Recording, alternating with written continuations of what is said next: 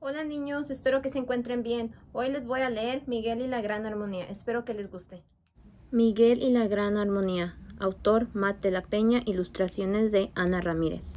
Primero se oye el sonido, una sola cuerda tocada, una nota soplada, una sonaja golpeada. Y de repente aquí estoy. Donde hay música hay color, y donde hay color hay vida.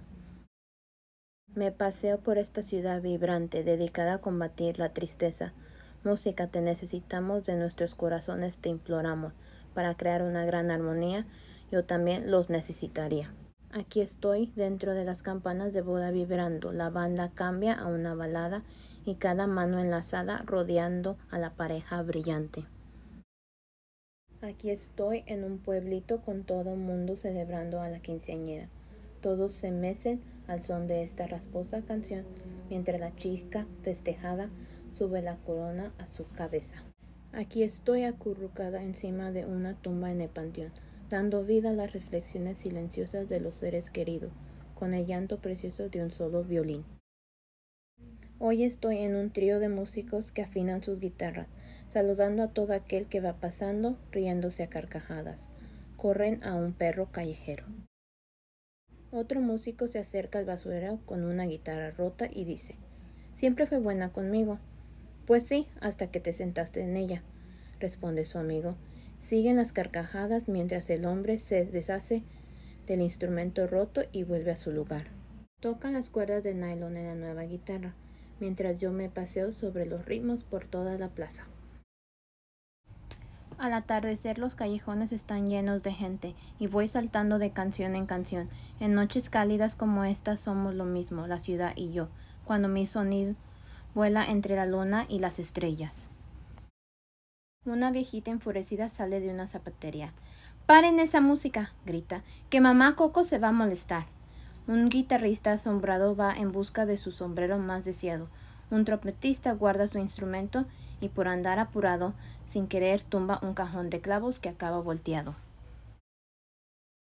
Antes de desaparecer del todo, nota a un muchacho, escoba en una mano, pala en la otra, y mientras todos en la zapatería quieren correr a los músicos, el muchacho no despega su vista de las guitarras.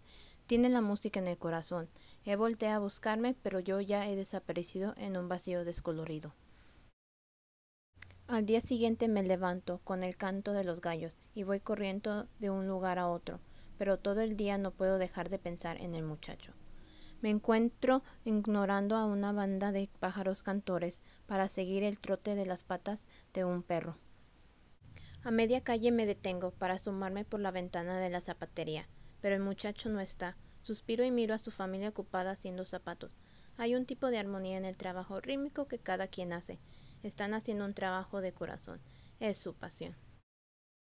Estoy por retirarme con el silbido del viento, cuando desde arriba de repente se oye un ligero movimiento.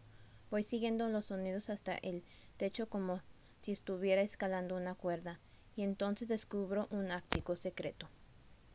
Adentro el muchacho mueve las antenas de una mini televisión. Cambió la dirección de las ondas de radio, para que entre con claridad la interpretación de esa vieja canción. El muchacho tiene la mirada fija, con fascinación.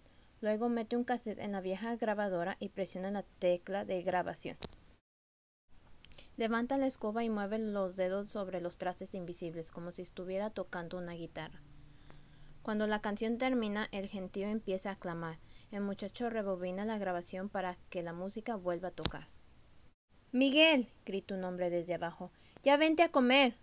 El muchacho apaga el cassette, tapa la televisión y sale apurado del ático para ir a cenar. Por hoy vamos a parar aquí. Ahora van a dibujar un dibujo de lo que creen que va a suceder después en la historia. Nos vemos la próxima. Adiós.